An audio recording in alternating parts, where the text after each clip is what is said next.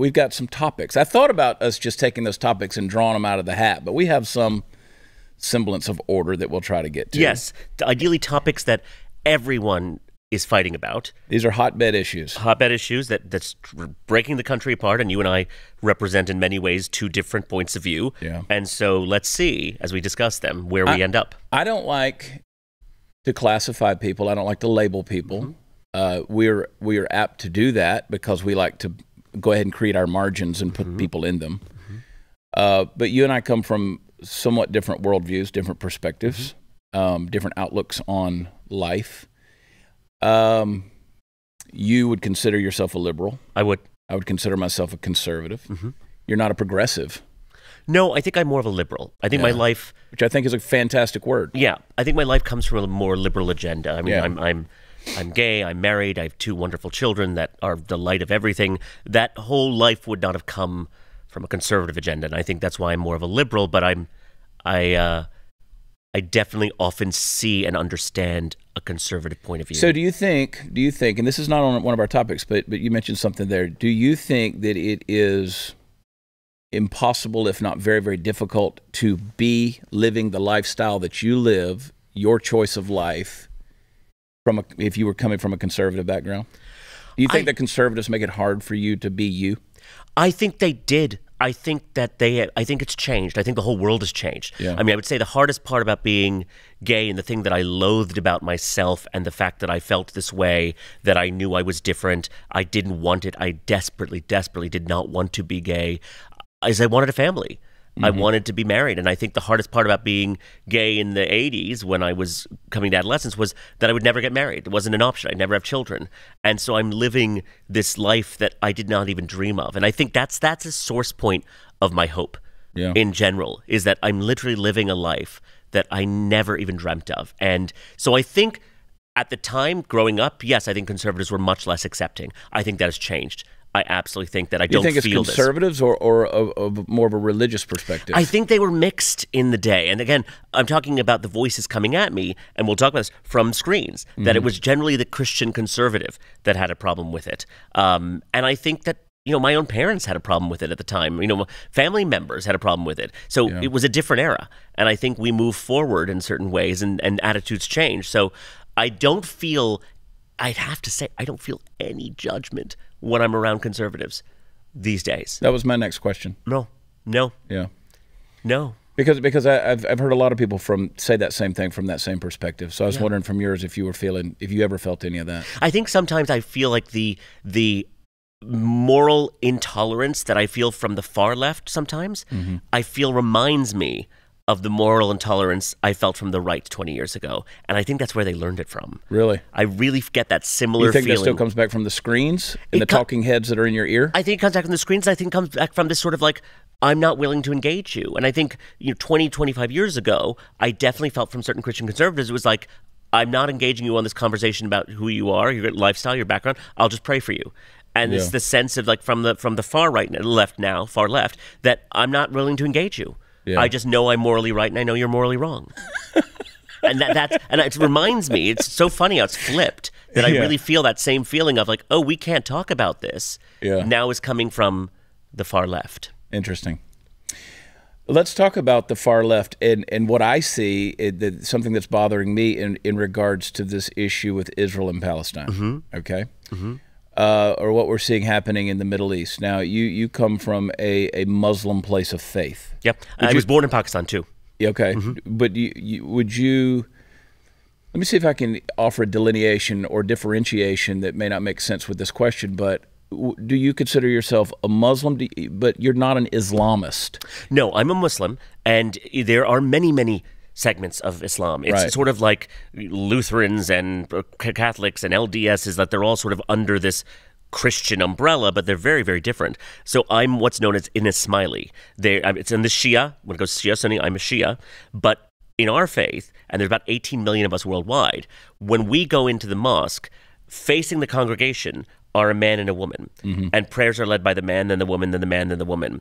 Women have to be equal. This is from the late 1800s. I have never known a world in my mosque, where women and men are not equal. And yet no one's ever heard of us, but they've seen all the images of the men in the sludgy colors all like bowing together, which we don't do. So I'm a Muslim, but I'm a very progressive sect of Islam. You would be, I would say, almost like Unitarian Universalist in the Christian faith, maybe? Sort of. Or You're Presbyterian, sort of like... PCUSA, more of a liberal side of the Christian like I drop off my kids now to religious cultural classes on Saturdays, and we're a gay couple, and no one cares. Yeah.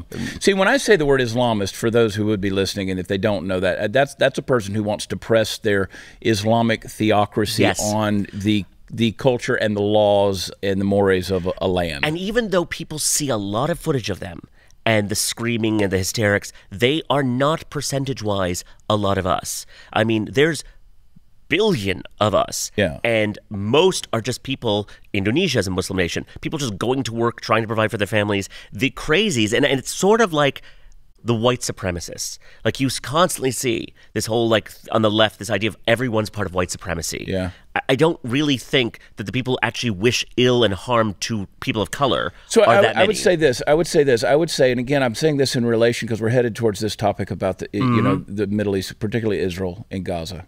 Okay. So I would say that while there are Muslims who love and pursue peace, I don't think Islam, by its fundamental nature, is a peaceful religion.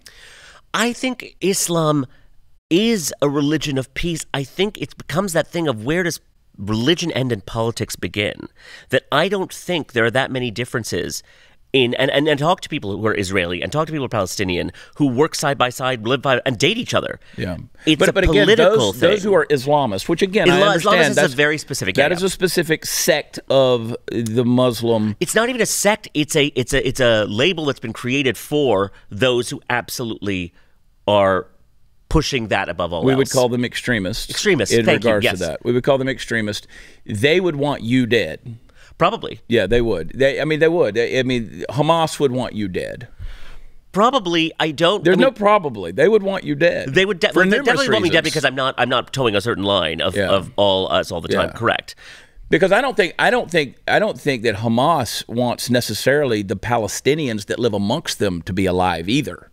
I think they use them as necessary pawns. I think they use them as necessary pawns. I think desperation breeds insanity. So let's talk about that because my premise there is, and again, I'm no defender of the governments of man. I'll call out Israel. I'll call out Palestinian. I'll call out the U.S. government, and I do on a regular basis. I know. Okay, I'm not a fan of our government as it stands now. The premise of it, the foundations of it, the constitutionality of the republic, yes. The folks running it now, I think every president in the United States for the last 60 years should have been impeached.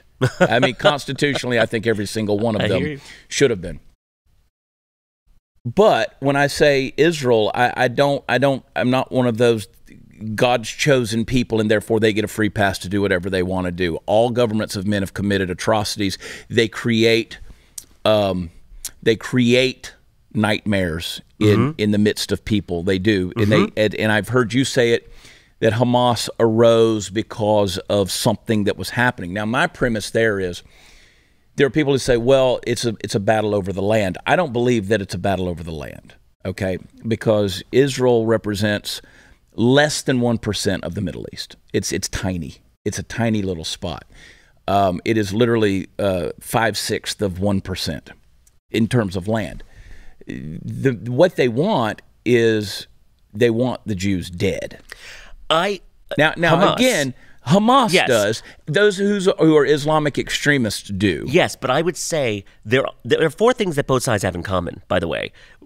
They are seeing the absolute worst of each other on their screens.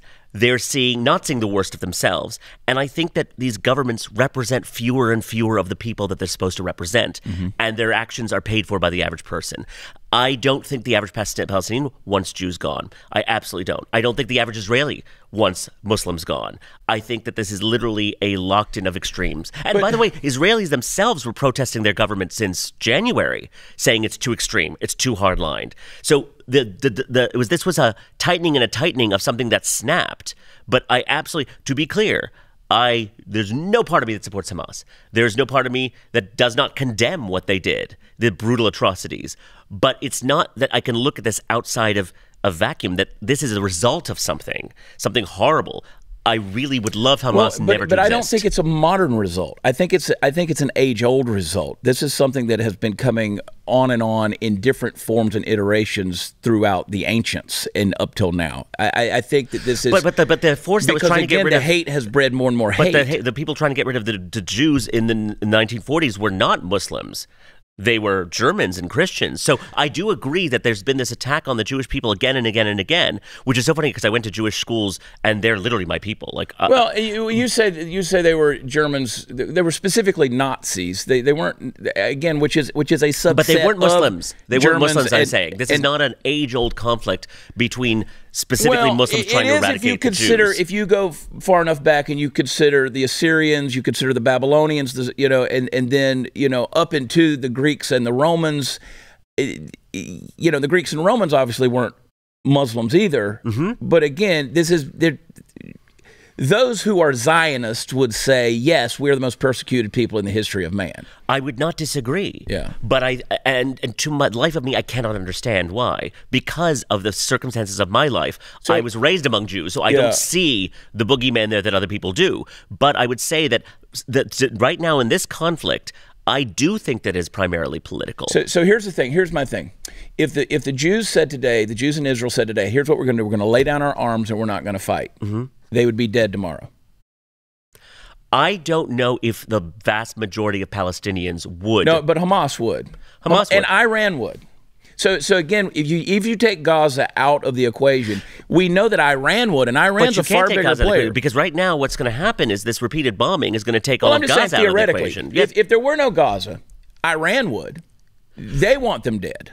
If Israel said today, no more Iron Dome, we're laying down our arms, Iran would say, okay, then that's it for Israel. You're dead. I would agree with you. And then they would continue. I actually think Iran is a much greater threat to global stability. Well, again, Hamas has no power. It has no teeth without the backing. I would agree. Without the jaws of Iran. I would agree. And when we do dealing on the sides with Iran, we end up putting ourselves in very precarious positions. See, you and I, we both come from this one foundational perspective, and that is we value human life. Absolutely. Okay, so my perspective is if the Jews wanted to obliterate Palestine, they could. People say, well, they're in an open-air prison. Well, at least they're alive in an open-air prison. If it were left up to Hamas, there would be nothing living in Israel if it was not Hamas. I would agree. I mean, I don't... Again, I think the open-air prison concept, the idea of the desperation that comes... We were just talking about how stressed I am about something that's happening with my daughter. If you were a parent or someone watching the atrocities happening over these years with children, it would build up an extreme reaction. And so whether they're alive, although most of them are under the poverty line, most of them don't have opportunity. If they want any, they have to cross over. So I don't know if we can compare and contrast. Well, I think we're looking at that from a first world perspective. From a first world perspective, but I really do think that living conditions are often so inhumane that they're causing these extremist movements to grow. But by the way, there is no Hamas in West Bank. So there's still atrocities in the West Bank. There's still raids. There's still people disappearing. There's still deaths unaccounted for. And there is no Hamas there. And so often Gaza is brought up, but the West Bank is a zone where there is no Hamas. And so why is there this treatment there? Because there is no threat of Hamas there. And so I often will look at the West Bank and look at that as the test case because there is no boogeyman there, and yet it's still the treatment is so severe. But for me, as a and we're going to go to a break here in a second, but for me, as a person who values human life, who sees it from the perspective of life matters at all stages, all ages, then I have to look at the person, I have to look at the group of people who says, at least we are choosing a merciful route in saying maybe we're dropping pamphlets before we're dropping bombs, maybe we're dropping knock bombs that are dummy bombs to let you know to get out of the way, versus people who are hiding their munitions underneath a kindergarten or a hospital because they don't value life. They value death over life. I would agree, but I also think that point of view and that extremism comes from the extreme conditions that they've been living in. I don't think a person grows up, born. We talk often about abortion and that every life is precious. That beginning of life does not have that mindset. That comes from extremism over days and years and years and years. Don't you think that if let's say Hamas, again, that's the buzzword, if Hamas said, you know what, we've been converted, we value life now, don't you think that those extreme conditions would be lessened? That they would have an easier life if they said, our worldview is what has caused us to live in these extreme conditions, because that's why Jordan, that's why Egypt says, no, we've drawn a red line. They cannot come into our country because we know what they bring with them.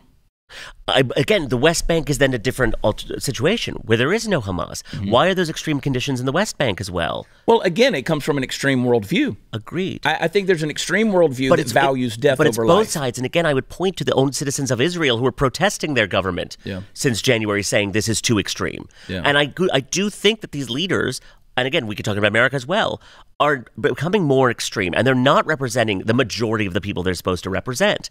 And these big swings that they do, are the costs are paid for by the average person, which I think is grossly unfair, because I don't think that they represent the average person. And then all the footage of the protests from January, the Israelis were saying, this is too extreme. This is too extreme. And it was a ticking time bomb, and here we've gone off.